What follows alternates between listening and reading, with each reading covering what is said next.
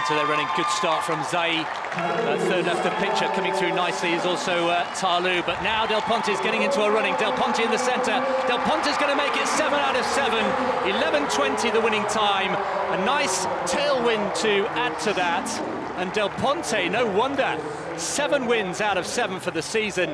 And another scalp in getting through against Marie-Josée Talu, a high-caliber athlete.